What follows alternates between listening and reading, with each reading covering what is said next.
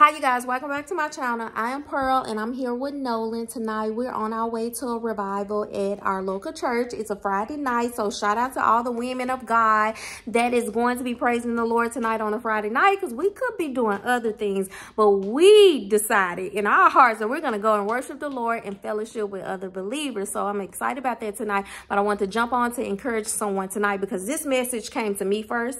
I feel like when God gives us a message, He should give it to you first. You should receive the message first. And so I received this message and I want to share with someone else because someone else might be going through like I am. And so, and it's just, the message is to not give up.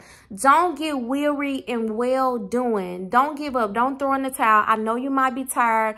I know you feel like I do all of this stuff.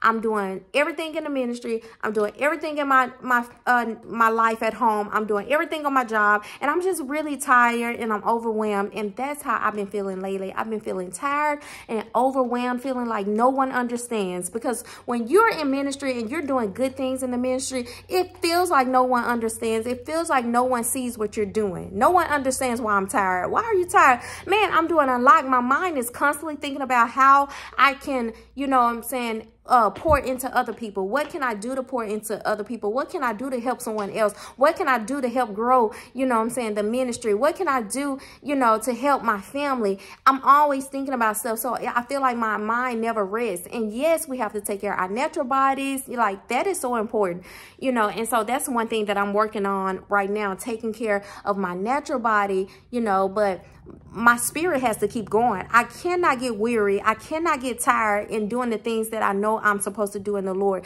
because God is going to reward us. He's going to reward those who sacrifice their lives. You sacrifice and you suffer affliction. You suffer persecution. You suffer sleepless nights for the kingdom of God, and God sees you. Nobody else may not understand. No one else may not honor you for that, but God is going to honor you. He's going to give you the crown of glory that you so deserve. We just have to keep running this race. We cannot give up. We can't look to the left. We can't look to the right. You know what I'm saying? We got to keep on doing good. Keep on doing good to others. Keep on doing things that God is calling us to do in this season. It is okay to get tired, because Lord, I am tired. I was just saying that other day, I'm like, oh, I'm overwhelmed, even in my thinking. But I don't want the enemy to attack my mind and cause me to not even focus on the things of the Lord, because that's what the enemy wants to do. He'll try to come in any way he can just to get you to stop.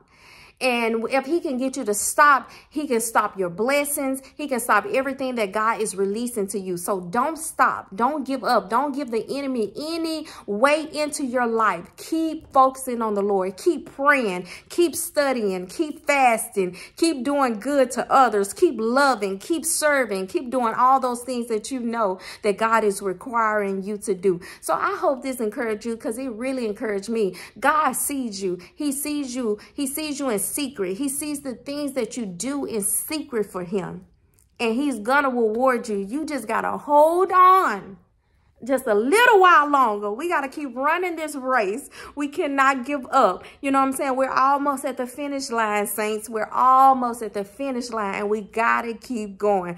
I hope this bless you guys tonight. I hope you are subscribed to the channel.